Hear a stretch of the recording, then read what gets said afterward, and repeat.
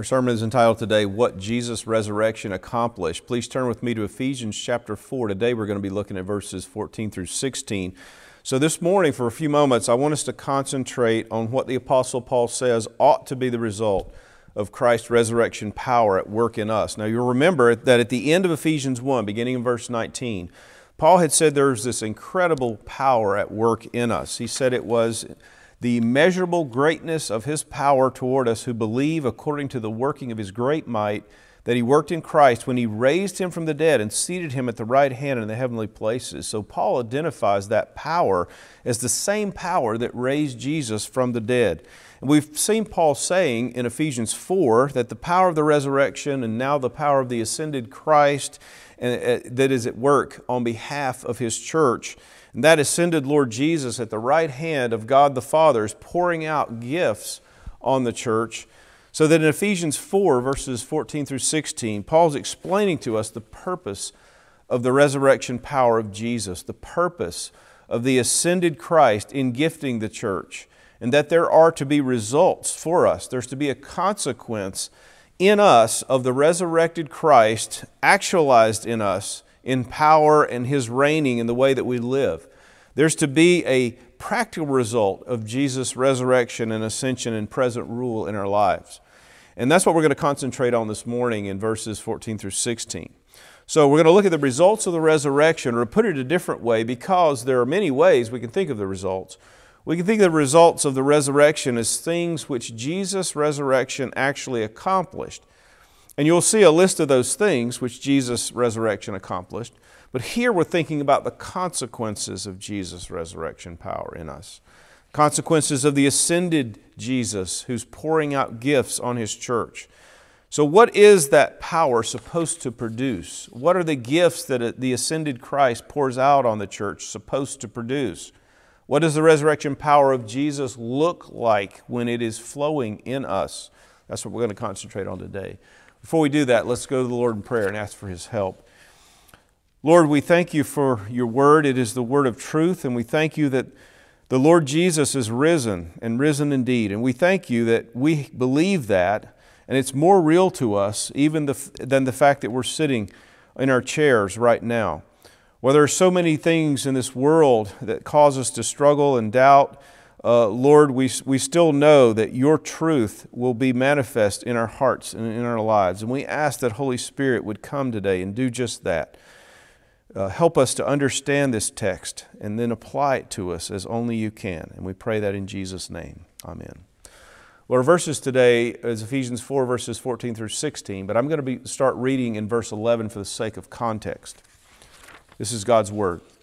And He gave the apostles, the prophets, the evangelists, the shepherds, and teachers to equip the saints for the work of ministry, for the building up of the body of Christ, till we all attain to the unity of the faith and of the knowledge of the Son of God, to mature manhood, to the measure of the stature of the fullness of Christ, so that we may no longer be children, tossed to and fro by the waves and carried about by every wind of doctrine, by human cunning, by craftiness in deceitful schemes.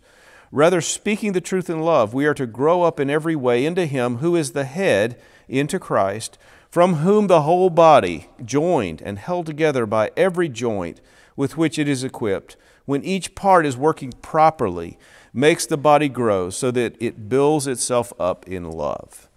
Amen. And may God write the eternal truths of His Word upon all of our hearts. Jesus Christ is alive. He has resurrected. He has ascended. And He is ruling this world by His Word and Spirit. He's pouring out gifts upon His church. So what? For what reason is Christ's resurrection power at work in us? This is a marvelous thought. It's worthy of reflection, isn't it? That Christ's resurrection power is at work in you and me. But we've already studied that in Ephesians 1. So in this passage, the question is being answered for us. For what reason is the ascended and Christ and pouring out His gifts on the church? What's the result of the resurrection power and His engifting the church? What's the result of that in us? That's what Paul wants us to consider in this passage. So I'd like for us to see three things here in verses 14, 15, and 16. And I do want us to notice that the three things that Paul tells us are the results from the resurrection power of Jesus at work, as well as the ingifting of the ascended Christ to His church. These things are spoken about more than once in this passage. For instance, in verse 14, you'll see Paul speaking about our being established in the truth. But he does it in a negative way. He gives an illustration of what happens to people who are not established in the truth. And then in verse 15, he will speak positively of the importance of our being established in the truth. And then in verse 15, when he speaks about our being matured or our growing in love, he'll speak of that also in verse 16. And then in verse 16, when he speaks about our being matured as a body, matured as a community, well, he has already started speaking about that in verse 15. So the truth is, we're going to see in verses 14, 15, and 16, it's really these concepts, these themes, these images are mixed and repeated throughout the passage. I want us to see three things in particular the apostle says are to result in us because of this resurrection power and because of the ascended and ruling Christ is pouring out gifts on His church. And the first one is this, that we are to be established in the truth. Christ's resurrection power at work in us is to root us in truth, is to establish us in truth. And His ascended rule in which He engifts the church is designed to root us and establish us in truth. And so consequently, Paul will state this negatively in verse 14, that as a result of the ascended Christ and of the engifting of the church, and as a result of His resurrection power, we are no longer to be children tossed here and there by the waves and carried about by every wind of doctrine, by trickery of men, by craftiness of deceitful scheming. And notice in this passage, as Paul gives a negative example of people who are not rooted in the truth, that in the space of one verse, he manages to give us four different metaphors or images of this. So he starts off with children. Now, children are often used as a positive example, a positive picture of membership in the kingdom of God, but children by nature lack maturity. And so when he says we're no longer to be children, what he is speaking of is we must not be immature in our discernment. So what's one of a parent's greatest fears? Well, that your child at some point of immaturity in discernment will be taken advantage of by an adult who has evil purposes, a person who takes advantage of their trusting nature and their lack of discernment so that they may do them harm in some way. Every parent fears that, and sometimes that fear it lasts long after they're toddlers. The Apostle Paul is saying the same thing about the church. He says, I don't want you to be immature in your discernment so that you can be taken advantage of by those who deny the truth, who are seeking to make you an object as a means for their purposes. Then he quickly changes the image and he says, we're not to be tossed here and there by the waves. The picture is of a wave-tossed passenger on a ship or a boat. Now picture in your mind for a moment, anyone ever been out in the water in a small boat when the water's rough? Well, you're at the mercy of the waves to some extent.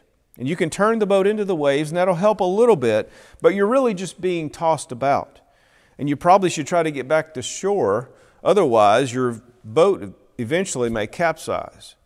The apostle is saying that tossing about is the picture of what happens to someone who is not rooted and established in truth. He says, I want you to be grounded, so you cannot be tossed about by the waves. And then he changes the picture again, and he speaks of being carried about by every wind of doctrine. And the picture is of straw or leaves or paper or something being blown around in the wind. I know most of us have probably dropped a piece of paper on a windy day and you've tried to chase it and get it back. You need that sheet of paper. It's important to you. Maybe you're in the parking lot on a windy day and you either have your grocery list or there's this important document and you're getting ready to head into some office and take care of some business. You're fumbling around with your keys or trying to close your car door. You lose your grip on the paper and it just starts blowing all over the parking lot. And you're dodging cars. You're even trying to step on that paper just to get it to stop blowing so you can get your hands back on it again.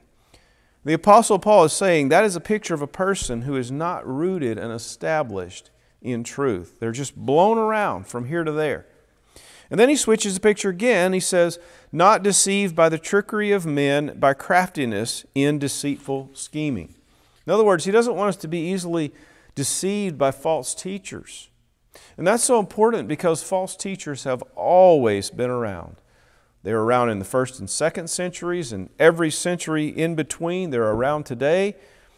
And Jesus and Paul and the other apostles all taught us that we would face the challenges of false teachers. We always will. And that's one reason why being established in the truth is so important. And some of you have heard about the discovery of a document that took place a number of years ago. It was the Gospel of Judas. Now, this document was discovered in 1978 by a farmer. It was found in a cave in central Egypt. The copy that they found, though, was written in Coptic, and most scholars believe that, of course, the original manuscript was written in Greek from around the middle of the 2nd century. This document wasn't translated into English until 2006, but this document talks about Jesus and Judas Iscariot. I'll begin by saying, if you've read the Bible, then you can easily realize by the time you've read about 2 paragraphs of the Gospel of Judas that this is a false and a spurious gospel, which is why it's not part of Scripture. But it gives a radically different picture of Jesus and Judas from the one we've always had. This Gospel of Judas implies that Judas was the only disciple that really understood Jesus' mission and purpose. And it says that Jesus had asked Judas to betray him in order that he could be freed from his body, and that Judas hung himself in order to free himself from his earthly body and to be released into the world of spirits. So this Gospel of Judas radically retells the historical gospel's perspective on Jesus and on His mission. And as you would imagine, some scholars get all excited about that. Well, dear friends, I want you to understand there's absolutely nothing new in the Gospel of Judas. I've read it. It's just the same old Gnostic heresy that's been around for 2,000 years, and it's no wonder that people make over it. The very people who would like to foster a modern paganism, a modern Gnosticism in the church, are the same people that are so excited about the Gospel of Judas. Well, let me tell you 3 things about the Gospel of Judas. The first thing is, if you just open your Bibles this afternoon, take a few minutes and just skim through the Gospels. Turn to Matthew, Mark, Luke, and John, and just look through these Gospels. Let your eyes fall upon those words. Now, let me tell you something. When you do that, when you just look at Matthew, Mark, Luke, and John, you will have looked at 4 historical documents that are more than a century and a half older than the Gospel of Judas. The author of the Gospel of Judas did not know Jesus or Judas or anybody who knew the historical Jesus and Judas. Matthew, Mark, Luke, and John all knew Jesus. They were eyewitnesses to His life, His ministry, His death, burial, and resurrection. 3 of the Gospels, Matthew, Mark, and Luke, were certainly written within 30 years of Jesus' death and resurrection. The Gospel of John, perhaps within 40 to 50 years of Jesus' death and resurrection. But they were all written by apostles or eyewitnesses of the Lord Jesus and of His original mission and His message. And when these Gospels were written, the people who had access to these Gospels were people who were still alive during Jesus' ministry and who could have easily corroborated or refuted their content if it didn't happen just as the Gospel said. Whereas the Gospel of Judas is from somewhere late in the 2nd century by someone who had no idea of the original mission and message of Jesus. Well, the second thing I want to tell you is this. The discovery of the Gospel of Judas did not tell us anything new whatsoever, because we have known about the Gospel of Judas for over 1,800 years. Do you know that the early church pastor and theologian Irenaeus, the man who wrote Against Heresies, well, he has a section in that book in where he critiques the Gospel of Judas. He knew about it. Irenaeus, yes, that Irenaeus who knew Polycarp and had heard Polycarp's preaching. Polycarp was the last known living connection with the apostles. Polycarp had studied under the apostle John, the disciple whom Jesus loved. The disciple who leaned on Jesus at the Last Supper, who had a special relationship with him, part of the inner circle of three. So Irenaeus, who knew Polycarp and sat under his preaching and who had studied under John, he knew about the gospel of Judas. And he knew that it was a Gnostic, heretical forgery. Thirdly, Irenaeus actually tells us what group wrote it. He says it's a group called the Cainites. Now think about that name, the Cainites. They were Gnostics who went to every bad figure in the Bible, beginning with Cain, and they attempted to rehabilitate them. Now can you imagine going to a historical account of Cain and Abel and making Cain the hero of the story? Well, that's what these Gnostics did. And interestingly, liberal scholars have been telling us for years and years that if we ever were to discover these documents that the early church fathers criticized, we would find out that the early church fathers had terribly misrepresented them in an attempt to suppress them in their originality and their creativity. Well, guess what? When we obtained a copy of the Gospel of Judas, it shows that Irenaeus knew exactly what he was talking about and that his criticisms were dead right. You see, dear friends, people have been making up false stories like this from the very beginning to lead Christians astray. And the apostle is saying this is one reason why it's so important to be established in the truth. And that is why we emphasize the truth. I mean, right doctrine in everything we do. All believers ought to glory in the truth of Scripture, glory in the words of Scripture. The Christian ought to glory in the authoritative teaching of Scripture and in right doctrine. That is one of the consequences of the resurrection power of Jesus Christ at work in us. John Calvin once said that Satan can never rest without striving to darken by his lies the pure doctrine of Christ. And God wants to strengthen us as He tests our faith with those struggles. So when false teachers come, although they're trying to darken the truth of God by their lies, God's wanting to test us to assure that we're established in the truth. That's one of the results of the resurrection power of Jesus at work in us. We're to be rooted in the truth, established in the truth, so that we're not blown around by every false teaching and wind of doctrine. But there's a second thing. Because we're not only to be established in the truth, we're to be growing in love. So point 2 on our outline this morning, we are to grow in love. Notice how Paul puts it in verse 15. But speaking the truth in love. And again in verse 16, that the Lord Jesus causes the growth of the body for the building up of itself in love. How does the church grow in maturity? The apostle tells us it grows by truth and love. Whenever you hear somebody pitting truth against love or love against truth, you can best believe that they do not understand the Bible's teaching about truth and love. Because truth and love are not opponents. They are comrades in the great work of Christian maturity. And that's why when you hear the criticism, oh, that person, they're just too concerned about the truth. Well, their criticism is misguided, and at least in the analysis. Is it possible for a person to understand, to misunderstand the function of truth? Well, yes, it is.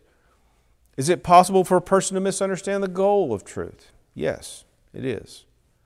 Is it possible for a person to be too concerned about the truth? No, it is not. Of course, it is true that sometimes people seem to care a great deal about the truth, but they don't understand what the truth is for. So they don't love people well when they tell them the truth. They're not very good at soul care. They don't understand the function of truth. And it is true that sometimes people show a great deal of concern about the truth and they still don't know the real goal of truth. The apostle explains to us here that the function of truth is the fostering of real Christian love. And that the goal of truth is the expression of real Christian love. And so we stress that the practice of truth is always in the context of love. It always aims for love. And of course, love doesn't mean just being nice. I mean, that's what love has been reduced to in our own culture. You know, just be nice, don't speak the truth to anyone. But you can accept someone, I didn't say condone their sin, but you can accept someone right where they are and still tell them the truth. It takes humility. It takes an awareness of one's own personal brokenness. But people seem to think that speaking truth cannot be loving. And yet even pagans, even secular people in our culture understand that there's something called tough love. Tough love is loving someone enough to do something that's not very pleasant for you or for them. And that requires truth. It requires more than just niceness. It requires a genuine concern for the well-being of another person, even though it costs you something. That's real biblical love. That kind of love, that strong love, heroic love, self-sacrificial love, loving someone through their struggles, not cutting them off, just washing your hands of them. That's what the resurrection power of Jesus is supposed to produce in us. And that's why Jesus came. That's why He was crucified. That's why He rose from the dead with all authority, and He promised to be with us to the end of the age, to create a people whose sins are forgiven and whose hearts are so full of God's love, and they're so emboldened by the triumphant Christ that they spend their lives, they speak out, they spend their lives also with risk, sacrifice, and love to help others know and enjoy the greatness of Christ forever and ever. Is this not that for which we were made? And is there not something in your own soul that witnesses to you that this is true and it's worthy of full acceptance? And the apostle says that is the result of the power of Christ at work in you. You love the truth, you're established in the truth, and you're also emboldened toward heroic, self-sacrificial love. It may be in the context of your marriage or your family. It might be in the context of your vocation. It may be in the context of a loss that you've just experienced. But in 1,000 different ways, you manifest that bold, heroic Christian love because the resurrection power of the Lord Jesus is at work in you. But there's one more thing I want you to see this morning, very briefly. It's in verse 16. Here the apostle tells us that we are not only established in the truth because of Christ's resurrection power and His ascended gifting of the church. We're not only growing in love because of His work in our lives, but we are maturing as a community of faith. So point 3 then, we are to mature as a community of faith. Notice how he puts it, from whom the whole body being fitted and held together by what every joint supplies, according to the proper working of each individual part, causes the growth of the body for the building up of itself in love. You understand the emphasis here that the maturity and the growth that each of us experiences because of the resurrection power of Christ and because of His ascension and His engifting of the church because of the work of Holy Spirit, that the growth and maturity that each one of us experiences is not simply for ourselves. It's for the whole body. So that my personal growth is not my first agenda when I come to church. But the well-being of the whole body, that's my first agenda, even in my personal growth. And again, I don't think it can be put any plainer than how Calvin puts it when he says, this means, and he's speaking of this verse here, this means that no increase is of use which does not correspond to the whole body. That man is mistaken who desires his own separate growth. In other words, he says, as we come under the Word, as we come under the means of grace, as we pray for the resurrection power of Jesus to be displayed in us, as we pray to grow in grace and become more Christ-like, our ultimate concern cannot simply be for our own personal growth, but in fact for the well-being of the whole body. So it is, Lord, grow me in grace for the benefit of the whole body. Because you have empowered me, not so I can just be more well off, or I'll have it easier, or I'll be more successful. You've empowered me in order to be a blessing to the whole body. Lord, you have risen and ascended and poured out your gifts on the church and on me, not so that I can bless myself, but so that I can bless others. Lord, everything that you've given me and everything you've done in me, in my life, and through me is so that I would turn from looking toward myself and I would give myself away. I would look outward, give myself away in self-sacrificial, self-denying, self-giving love. And Paul's saying that is to be the consequence of the resurrection power of Christ at work in us. The consequence of Jesus, the ascended ruling Christ, and His in gifting the church that we are rooted in love and that we tenaciously hold to the truth and we love the truth, we know the truth, we understand it, and we dwell on the truth. And we're committed to growing in love so that our lives are characterized by self-giving, self-sacrificing love of Christ for His people in all that we do. And that our own personal growth itself is ultimately designed not only for His own glory, though it is, but also for the well-being of one another. What a dramatic adventure the resurrection power of Jesus in His ascended rule is meant to be manifested in our lives. It all goes back to the beginning of this chapter, doesn't it? Paul said, I urge you to walk in a manner worthy of your calling. Basically, we're to walk in line with the truth of the gospel. And that means a life of repentance and faith. Jesus is our only source of righteousness. And God has promised that He will sanctify us by His grace as we look to Him. So let's go to Him. Our Lord and our God, we thank You for the truth of the resurrection. We pray that Your purposes for the resurrection in us will be accomplished in earth, on this earth, as it is in heaven. And we ask these things in Jesus' name. Amen.